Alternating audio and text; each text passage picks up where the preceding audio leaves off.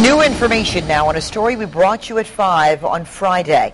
10 on Your Side has obtained the 911 calls placed moments after a Navy SEAL was hurt after base jumping from a Suffolk cell phone tower. Special warfare operator first class Tyler Stimson died in that incident. The 30-year-old was assigned to an East Coast-based SEAL team. 10 on Your Side's Kay Young is now here with more. Well, guys, Suffolk police say that Stimson and another SEAL, Jason Tomset, base jumped from the tower early Friday morning.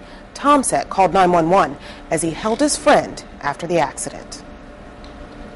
Chopper 10 was above the scene as rescue crews responded to a base jumping accident.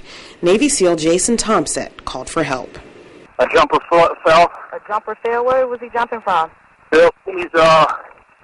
He's jumping from a tower. His breath heavy, but his voice even.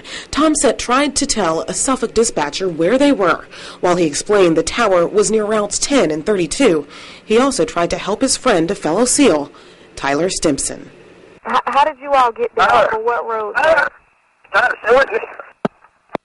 Then the call disconnected. The dispatcher called back.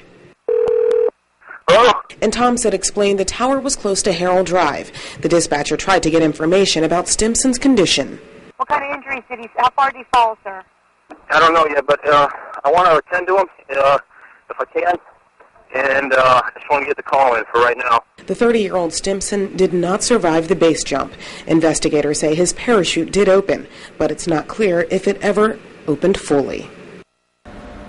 Now, Suffolk police did charge Tomset with trespassing in the case. Stimson served as a SEAL supporting operations in Afghanistan and Iraq.